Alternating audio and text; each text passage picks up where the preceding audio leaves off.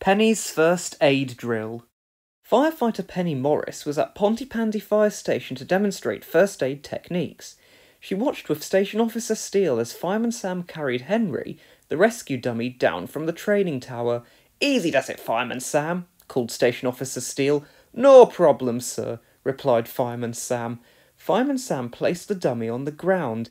"Now I'll demonstrate how to apply artificial resuscitation," said Penny. "It was called the kiss of life in my day," said Station Officer Steele. "I'll volunteer," Elvis piped up hopefully. "Not you, Elvis," chuckled Penny. "I'll demonstrate on Henry." Meanwhile, Trevor Evans was preparing to paint Dilys Price's shop for her. "It's overdue for a coat of paint, Dilys," said Trevor, studying the flaking paint on the stockroom window. "I only had it painted 10 years ago," said Dilys. "Well, nothing lasts nowadays, Dilys," chuckled Trevor. By midday, Trevor had begun removing the old paint from the window using a blow lamp and scraper. Norman Price was in his bedroom high above when he spotted Trevor through his window.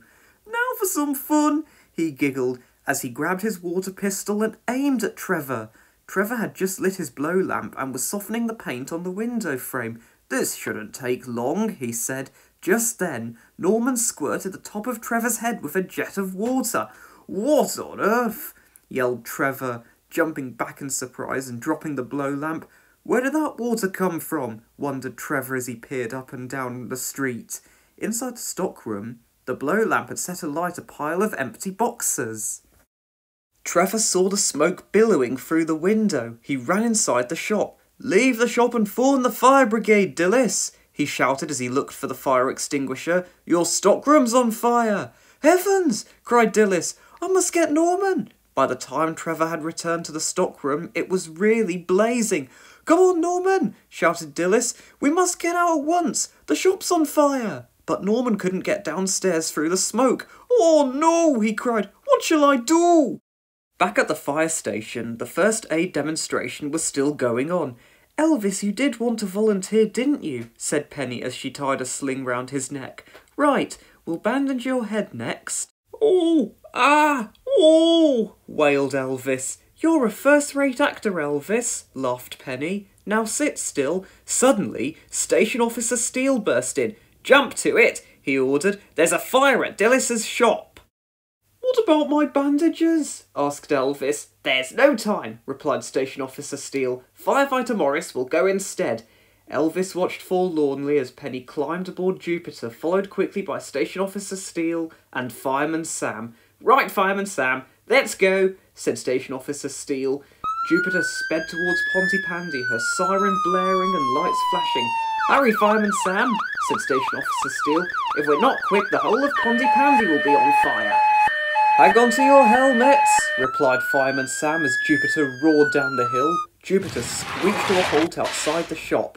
As the firefighters jumped out, they saw Trevor trying to fight the blaze with the fire extinguisher. "Thank goodness you've arrived," he explained. "The fire's getting out of control." "And my Norman's trapped upstairs," cried Dilys in a panic. "Help, Mum!" wailed Norman from the bedroom window.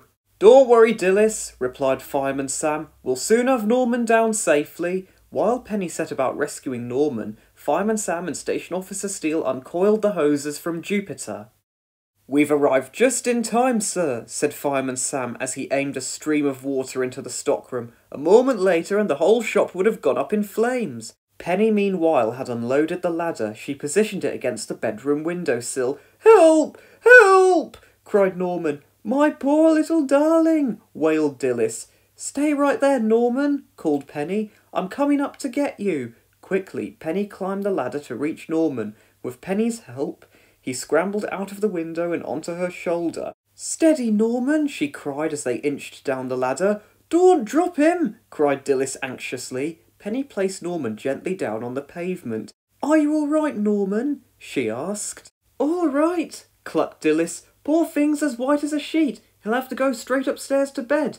"Not until the fire is out and the building is made safe again," said Penny. "Straight to bed," thought Norman. "This means no school this afternoon." Norman moaned and closed his eyes. "He's fainted! Poor darling!" cried Dilys. Just then Fireman Sam appeared. "Well, the fire's out," he said.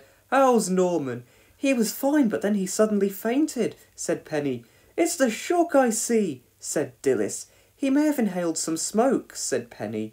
Not very likely, thought Sam. In that case, there's only one thing for it, he said. You'll have to give him the kiss of life, Penny. Norman opened one eye. Kiss of life? He echoed. He jumped to his feet, blushing at the thought.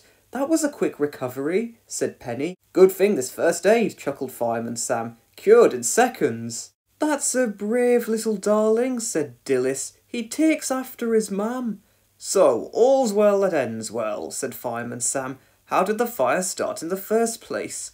I'm to blame, said Trevor. I got squirted with water and dropped the blow lamp. Perhaps that had something to do with it, said Fireman Sam, pointing to a water pistol sticking out of Norman's pocket. You little terror, cried Dilys, tweaking Norman's ear. As you're fit and healthy, you can help me clear up the stockroom. Oh, Mum, wailed Norman. As Norman was led off by Dilys, Fireman Sam and Firefighter Penny Morris packed up the hoses and made their way back to the station.